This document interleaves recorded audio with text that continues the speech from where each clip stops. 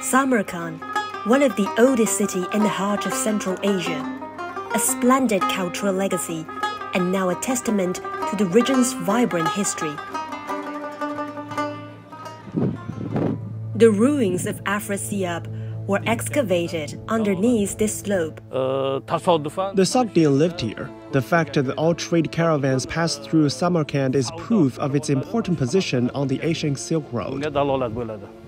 Murals at the site still shine today as a vivid snapshot of how Samarkand bridged diverse nations and cultures back in the 7th century. The eastern wall is believed to depict Volkumen, the king of Samarkand, receiving delegations from various countries. They span from what are Korea and Japan today in the east to Rome in the west. It was the most prosperous golden age. The Sogdians were skilled traders. They brought a lot of silk from China, establishing extensive trade relations among these territories. The region's long-lasting relations with China are also evident on the northern wall paintings. It was typical dress during the Tang Dynasty. We can say, without a doubt, that it's the Chinese. It shows that diplomatic, commercial, and economic connections were well established then.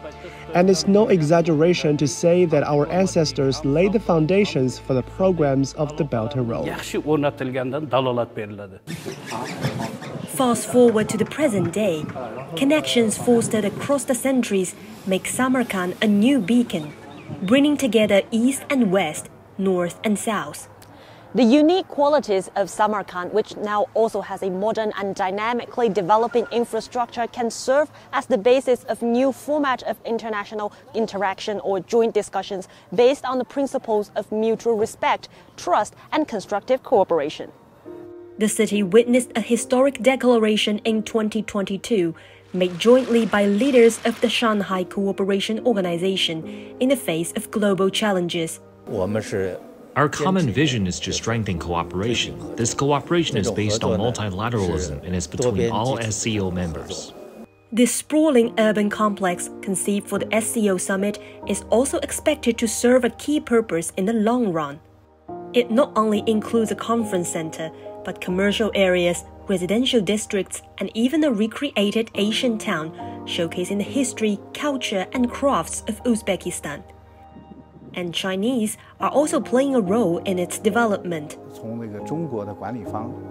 This is the first time there's been cooperation of this kind for a Chinese hotel brand to export our management skills and service abroad. After the summit, our main goal is to host large-scale international conferences for all the surrounding countries from Central Asia, Europe, Russia, and China. And we are well prepared for various large enterprises as well as tourist groups.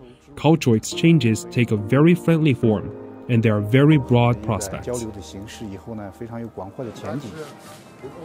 As the brick and mortar of the SCO city complex builds a new bridge for different cultures and nations, it offers a clear reminder of how echoes of the ancient Silk Road continue to resonate through the ages.